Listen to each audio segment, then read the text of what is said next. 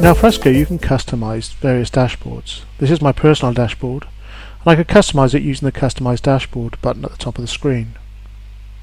But we're going to select Project Odin and show you how to modify a project dashboard. Here's the default dashboard. Select the Customize Dashboard button. I can change the layout. I can have just one column, 2, 3, 4 columns. I quite like the default one, so I'm going to leave it at that. And I'm going to add some more dashlets. I can add an image previewer that shows me all the images in my project. And I can add a site profile dashlet. If I want to delete one, just drag it to the wastebasket.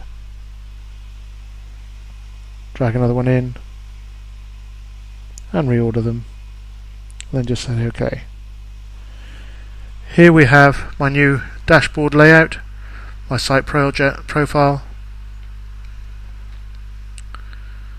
and my new image previewer.